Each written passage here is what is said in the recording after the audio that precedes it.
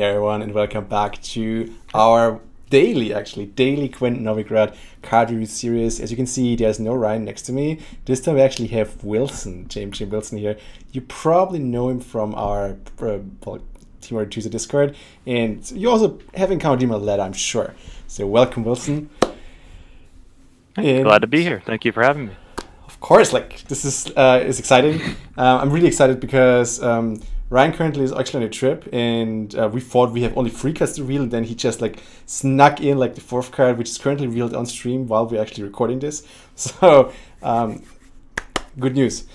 I would say we'll start with the first card, and then as always we just go through all the cards. And let's see. Okay, there we go. First card is the Flying Redanian. It's a 4 for 10 and has Horde 9. On turn end, summon this unit from your deck or graveyard to a random allied row. And I already love it. I already said in the last video, Horde is my favorite keyword. And this just plays even more in the Horde archetype. This is amazing. What do you think?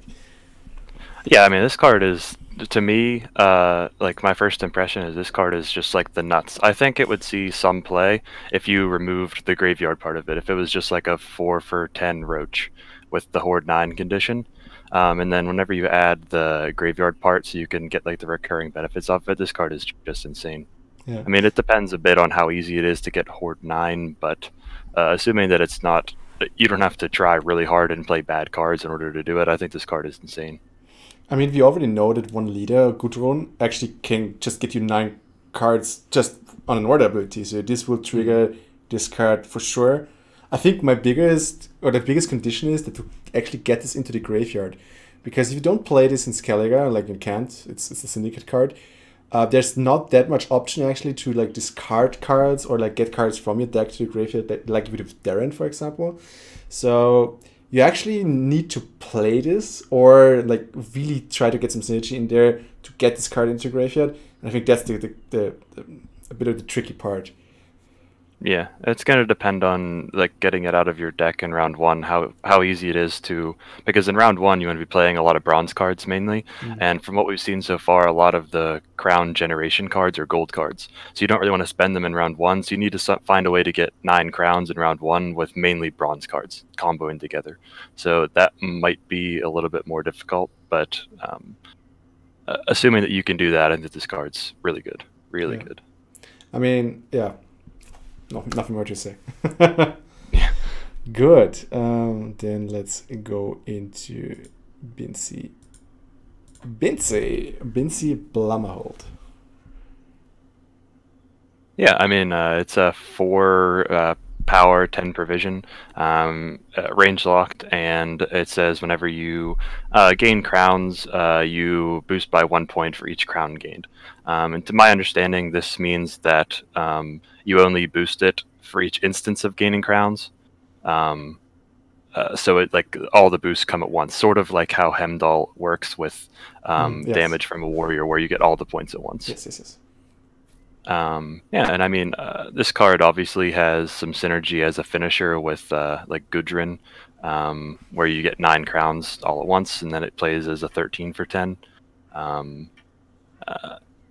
Other than that, though, I kind of have worries that most of the points are like green strength. It's boosting, so it's bad against resets and tall unit punish. And then also you have to consider how difficult is it to get like large enough amounts of crowns at one time that you protect this card from just being removed. So I don't really know how to evaluate this card. What do you think? I mean, the question is like how many crown engines you can get. For example, if you have 2 crown getters, so say, like which gets you 2 points per turn, it could be Imke actually, or could be some other engines, then this would already be at 6, which makes it already hard to remove in round 1. But of course, like big removal and stuff like that happens afterwards as well. So the question is like how many big units do you play anyways, like because they typically can remove 1 or 2. And also the question, it's another engine. So if you have like more engines on the board, which one do you lock, for example? Like this is just one more. For example, also if I want to have an Avalach in my deck and I want to like protect my key engines, then I probably would protect my crown generators.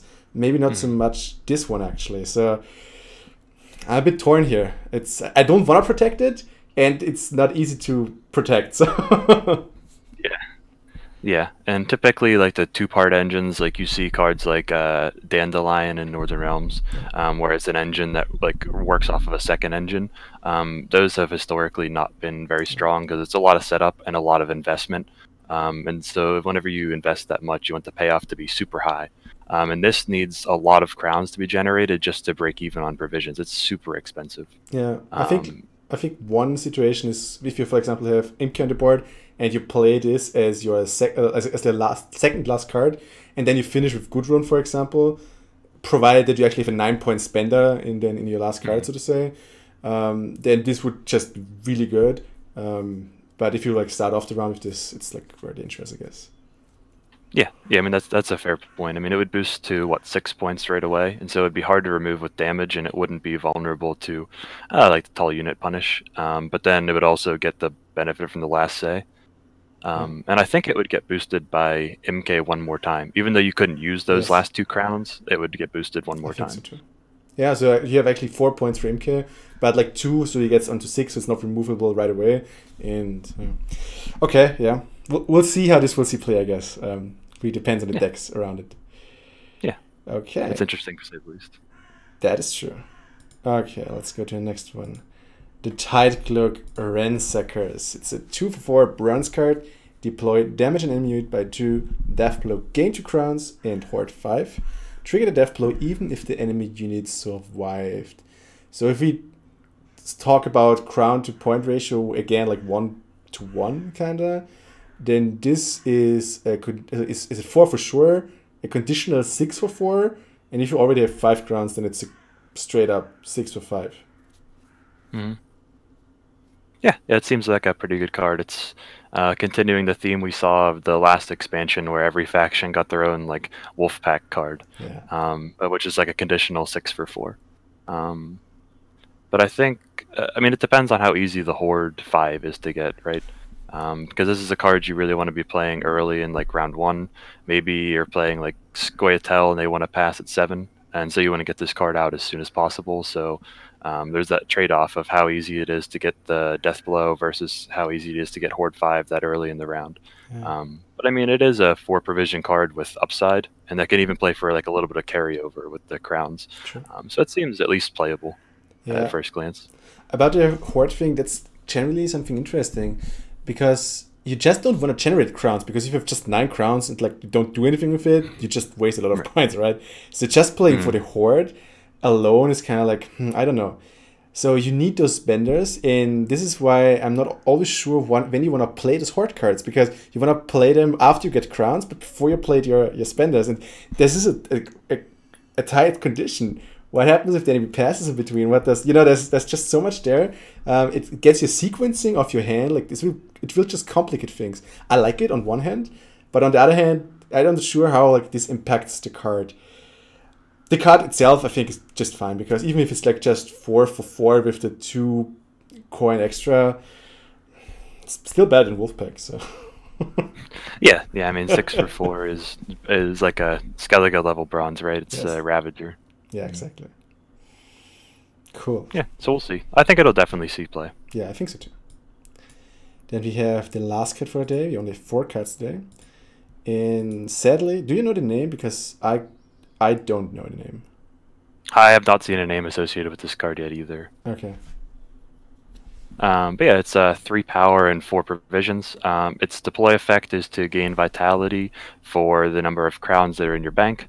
And then if you use tribute, which you spend 3 crowns on deploy, instead of getting vitality, you'll get boost. And so looking at this card right away, I never really see an instance where you would play the tribute 3, because then this would just be like this would have like almost no upside to it, basically, unless you absolutely have to dump your crowns. But I don't really see when that would be the case. But Yeah. I think this is a really good card in round 1. What do you think? I'm not sure. I mean, this is like a card. It's like it's this bronzes that you need to play if you drew it, but you kind of like would like to play other cards. That's the feeling which I have. It's okay to have because it's a for duration equal to your count card. I mean, like if you play this in like you start with a good profit card, for example, like 4 profit, bam, and then you follow up with this, and it's pretty good because either the enemy wants to play some removal on it, which is good because like it played removal on a 4 provision bronze card, so you can maybe play some other cards instead. Maybe even the yeah.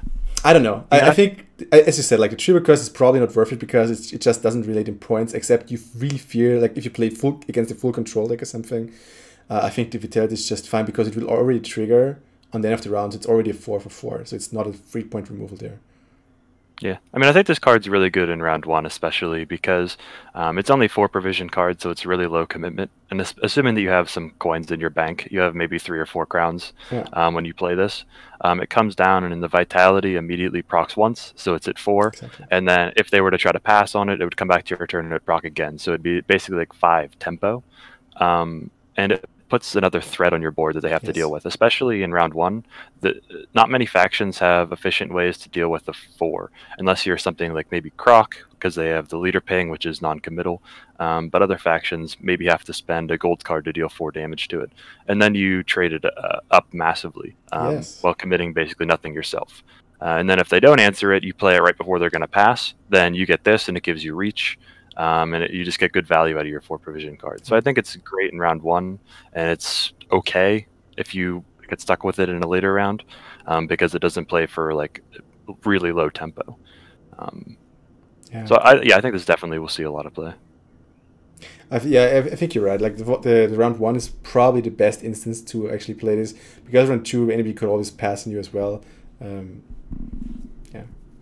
Yeah, and we see from Skellige this patch, Priest, how much pressure that card applies because it's an engine that procs and then procs again when they try to pass on it. And I mean, that card has the upside of having synergy with your self-wound cards. So of course we know that card's already the nuts, but in a similar vein, putting a threat on the board in round 1 that's low cost to you, where the opponent has to commit a really good card to remove it, or else it just gets good value, is extremely valuable pressure. It's not even about like the good card. Like the good card is just a bonus thing. But if you're playing an engine deck and you just include this, this is the best bait you probably can play right away. And either it goes through and you get the points, or your engines are way safer. So yeah, absolutely, yeah. And we've seen some gold engines that you definitely want to protect, like MK, and cards like that. And even the cards revealed today, like the Flying Redanian, I imagine that some decks will tech in Northern Wind, the 5 provision bomb that will banish a unit that's 4 power, or it does 4 damage and banishes the card if it kills it. And this would be a card that could potentially bait that out. That's true. Okay. Yeah, cool card. This is it already. I'm sorry, only 4 cards so far. Maybe like some cards will be revealed later this evening, but we're going to cover that tomorrow. And maybe even Wilson comes back tomorrow. We'll see. Maybe we'll see. So if you want to check out Wilson, check out Team Artusa Discord. He's always there. He's actually very helpful. He helps a lot of players, answers questions. So pretty cool guy. And if you want to see more of the this Gwent Novigrad card review series, then just hit the subscribe button below, and well, check the Team Artusa homepage regularly because that's where we will put it up. And otherwise, I would say hopefully see you tomorrow. So bye. Yeah, awesome. Thanks for stopping by.